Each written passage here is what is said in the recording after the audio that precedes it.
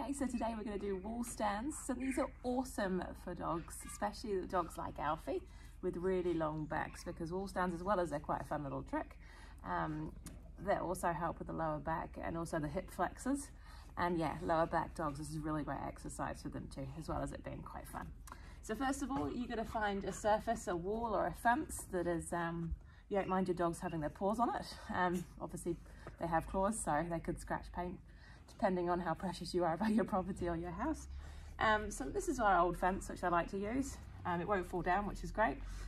So first of all, you lure your dog into position in front of it, and this you lure up. Yes, good. And even though he's on the side at the moment, I don't really mind.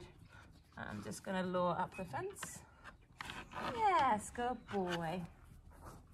When you're luring up the fence, and if they don't follow the treat, then maybe you need to up the treat, and then you can start bringing the treat down to really try and, so you might end up going up and down the fence. So again, try and get them straight on. You can sometimes lure them into this position and help a little bit with their bum. And then you're just going to lure up the fence. Yes, good boy. And try and get them square on. Good boy. And again, we're going to get them straight on and lure up the fence. He doesn't want to go straight on, does he? Hey, Alfie, good boy. Let's try and get straight on, lure up the fence. Yes, good. Good boy. And then you can start to put a word into it when they do it more often. So again, I'm just holding his back to help him bring round to be straight. Then we're going to lure up the fence. Good boy. And again, I'm not putting pressure here, I'm just placing it. Good boy. Nice. And again, treat. We're going to lure him round. Then we're going to put a word to it. Wall stand.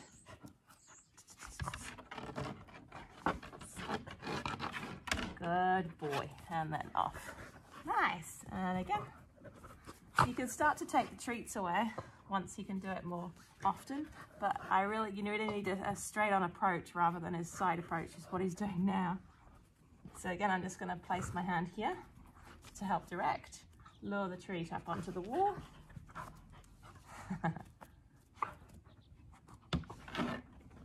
I don't want him to be on my hand. Good boy. Let's try again. Huh? Hey. All right.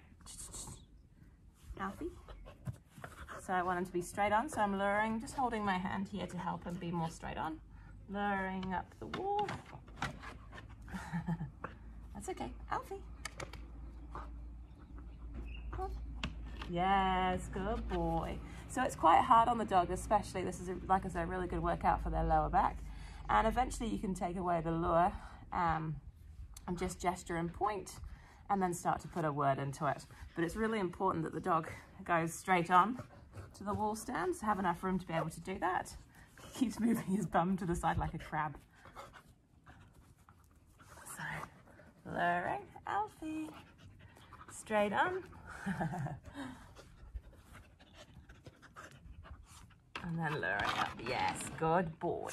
Okay, and then again, luring round, and wall stand, wall stand. Yes, okay, good boy. So yeah, wall stands are really good for the dogs, especially with that lower, which will get lower back issues if you don't tighten up their core muscles. And it's quite a fun trick, which you can use for patting down your dog if he's making a robbery or something. You know, you can make so much with tricks, so it's lots and lots of fun. Hey, Alf.